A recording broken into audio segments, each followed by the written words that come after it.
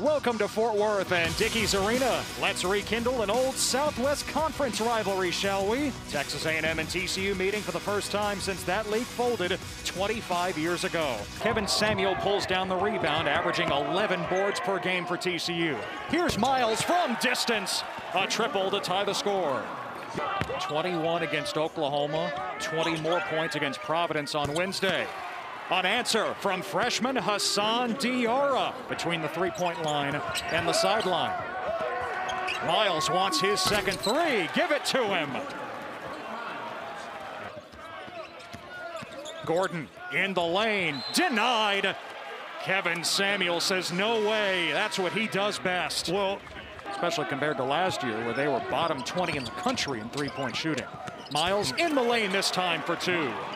Vaughan, Ontario, Canada, near Toronto. Yeah, and Coach talked about him being able to make shots and plays. That's big. Getting buckets from Todd. If anything, Aggie coaches were saying we didn't think that he could rebound like he has so far. On the break, up top, Todd to Nembhard for the slam. Because of the steal. Nice job. Sharing is caring. And Nembhard gets into the act with his athleticism. Rolling to the basket, trying to find him. Nembhard does, and Samuel stuffs it. Timeout in Fort Worth. Boy, TCU is in the groove with the big fella rolling right down the middle. Unmolested. Max intensity, all effort, right? Always being around the ball and getting to the rim. Well, listening to him talk last night, as Fuller knocks down the three, I'd be surprised if they don't go back to Miller here.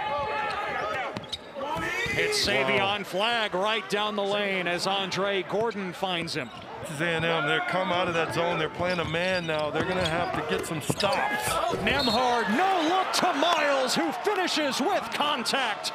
A chance at a three-point play for the freshman.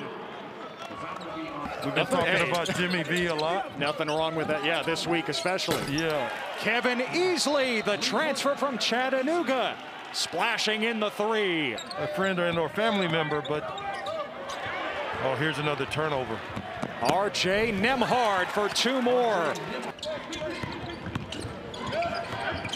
Nembhard inside to Kevin Samuel for two for Nembhard. That's his sixth assist. Nembhard stepping into a three. He drains it. 7 triples now for the Frogs.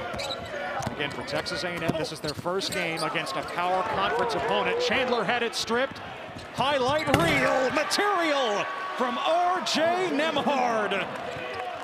I don't think there is a right or wrong answer to this because mental health is important. And that was a long time ago. Stepping in front, Hassan Diarra. Numbers for A&M. Quentin Jackson, the layup. Missed the opener against New Orleans because of what Buzz Williams called muscular issues. Off the steal, Quentin Jackson with a slam. Lob to O'Bannon, it's punched out by Flagg. Jackson the other way.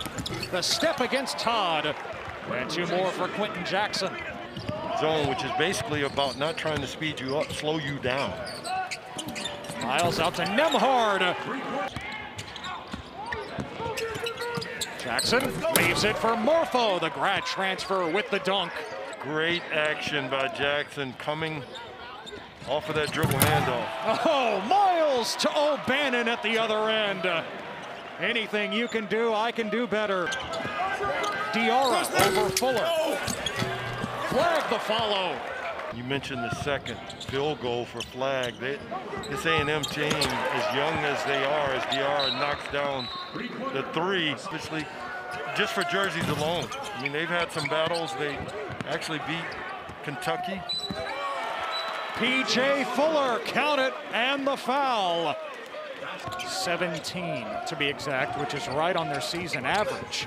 Miles, NBA range 3 at the end of the shot clock. Nembhard in the lane.